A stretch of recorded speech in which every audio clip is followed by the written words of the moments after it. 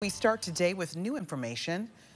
Well, a woman is dead after being hit by a vehicle in Morristown. The crash happened on Monday morning at the intersection of North High Street and Watercrest Street near the Morristown-Hamblen Hospital.